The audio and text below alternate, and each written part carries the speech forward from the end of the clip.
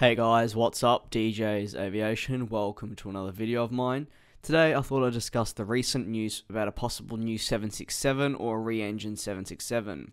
So the original Boeing 767 was a hit with many airlines, especially those in America, with Delta, United and American all having the aircraft delivered. Boeing created multiple variants of the 767 over the years, including the 767-2C, 767-200ER, 767-300, the most popular 767-300ER, 767-300F, and 767-400ER. They also created military and government versions like the KC-767 Tanker Transport, KC-767 Advanced Tanker, and the E-767. Despite all these variants, there were still some that never made it to the market for various reasons, like the 767-400ERZ, which was a long-range version of the largest 767 models. This was set to be introduced in 2000, and Kenya Airways ordered 3 of the 767-400ERZs to supplement its 767 fleet. But quickly after, in 2001, Boeing cancelled the type's development and switched the order to the 777-200ER. Throughout its time, Boeing had 1,024 orders, with its largest customers being Delta with 117, FedEx with 108, and All Nippon Airways with 96. United also closely followed with 80 plus orders. At this stage, some of the remaining deliveries for the 767 are for FedEx, as they placed a firm order for 50 Boeing 767 freighters, which are set to be delivered from 2018 to 2023. To summarize, the most popular version of the original 767 was the Boeing 767-300ER with over 500 orders alone, followed by the 767-300F with around 190, and then the 767-200. Now we get on to the main question, that being, should Boeing release a 767X, or simply re-engine the 767, so more orders can be placed by airlines like Delta, United, American, and many more? In my eyes, the answer is no, but let's dive into why. My first point is the 787-8 and the new A321neo. The largest 767 is about the size of a 787, give or take.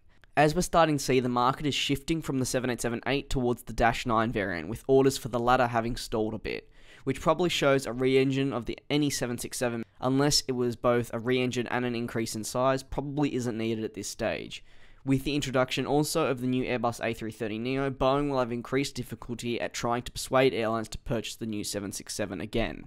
Another problem stopping the 767 and also the 757 from being re-engined or being completely re-released as a brand new aircraft is the rumored 797 set to take the mid-range body aircraft world by storm. It's clear Boeing are putting a lot of resources into perfecting this particular aircraft rather than the re-release of its 767 or 757.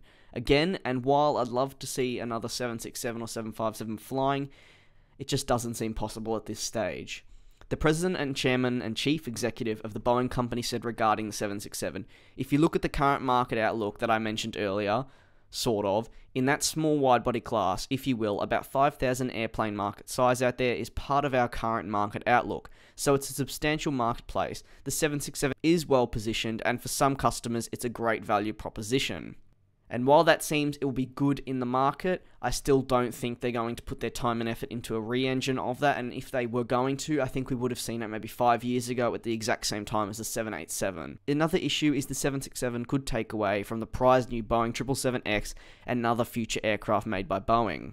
The main issue is that Boeing are definitely looking to get more airlines ordering their 787 fleets and their new Boeing 777X fleets. If they re-engine the 767, I wouldn't be surprised if we saw more airlines opt for that 767, taking away from the orders of the new Boeing 777X, which they've spent years and years and years preparing and perfecting. And while I can see a market for the 767, I cannot see Boeing taking the time to re-engine or create a brand new one at this stage. So that's my thoughts. Feel free to leave yours in the comment section below. I'm not sure if I'm going to have a video tomorrow, as tomorrow is Christmas, so I'd like to take the time now to wish you all a very, very Merry Christmas, wherever you're from. If you don't like my videos, if you like my videos, if you're just a passerby, I do hope you have a wonderful day. If you don't support Christmas, I do hope you enjoy the festive period and have a very good new year. I should have a new video on Boxing Day, so the 26th of December. There might be a special video tomorrow, but I'm just going to have to see how I go and if I get the time to make one. Today was a bit of a rush to make it as well, so hopefully it's still a good video.